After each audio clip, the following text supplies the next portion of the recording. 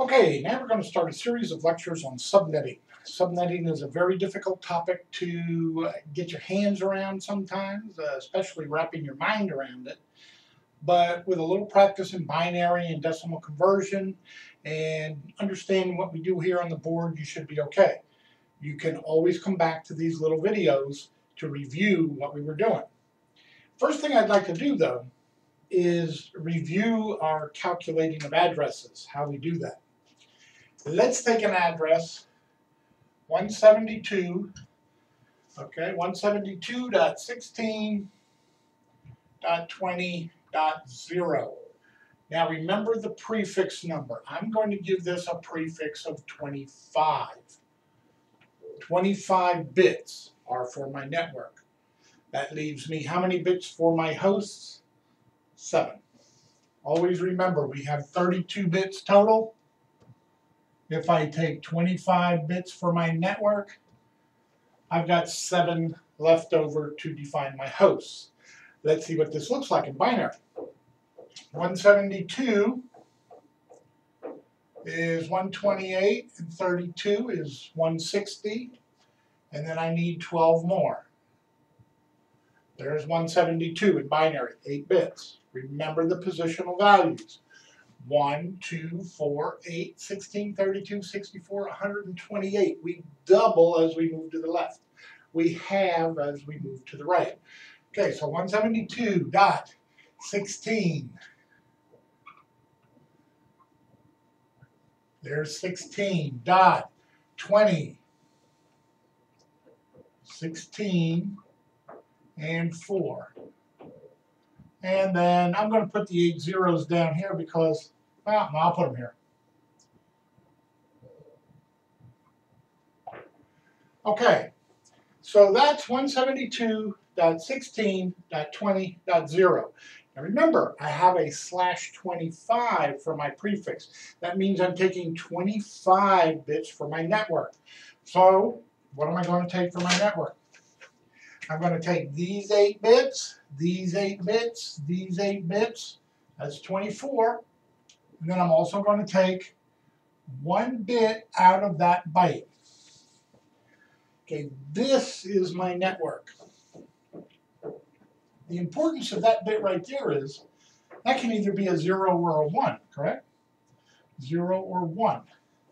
If it's 0, this whole byte is 0.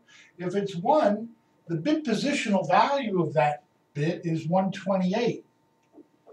Okay, so that would change this network address from 172.16.20.0 to 172.16.20.128. Okay, but we're not doing that. We're just figuring out, calculating our various addresses with 172.16.20. Okay. So this is what we're working with. Our first step, your first step always should be step 1, calculate your network. What is your network address? Okay. By writing this out in binary and drawing our fence or our line where the network portion ends, we can always get our network address. Remember, in the network address, all host bits are 0. They are. So this would be my network address. 172.16.20.0. Okay? So I've calculated my network address. 172.16.20.0. That's not the full network address, so the full network address also includes a prefix, /25. Okay, step 2. Step 2, I need to calculate my lowest host address. Okay, again, where are my host bits? These are my host bits. These are my network bits. To here, these are my host bits. Okay. So if I want to take 0, and I can't use 0 because that's part of the network address. If I want to make my first host address, all I got to do is add 1. If I change this last bit to 1, I've now got my lowest host address. My lowest host address in this case, 172.16.20.1/25. Okay. Next thing, the easiest thing to do after this is to figure out my broadcast address. Now remember, the broadcast address was a result of turning all the host bits on. So this portion here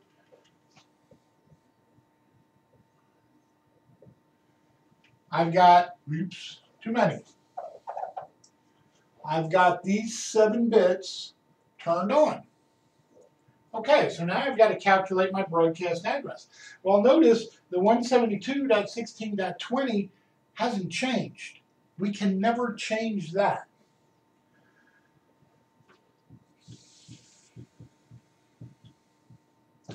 But what is this number here for this byte?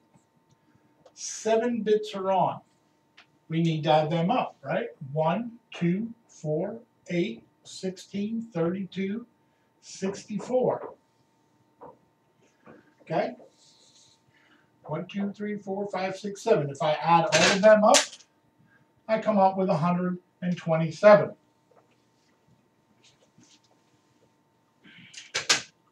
You want to take the time to do that? Fine.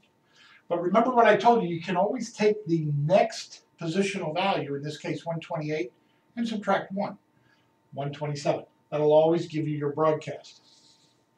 Okay, so my broadcast then is 172.16.20.127/25. Okay. Now I want to calculate my highest host address. My highest host address would have to be 1 less than the broadcast, right?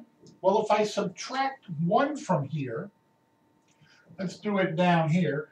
1, 2, 3, 4, 5, 6, 7, minus 1. What do I have left? 1, 2, 3, 4, 5, 6. 1 minus 1 is 0. Okay. All you got to do really is change the last bit back to 0. Now what do I have? Well, I have this same string. I'm going to add them all up, except I'm going to take that 1 off because I don't have a 1 there. I have a 0. So now that gives me 126. So my highest host is 172.16.20.126.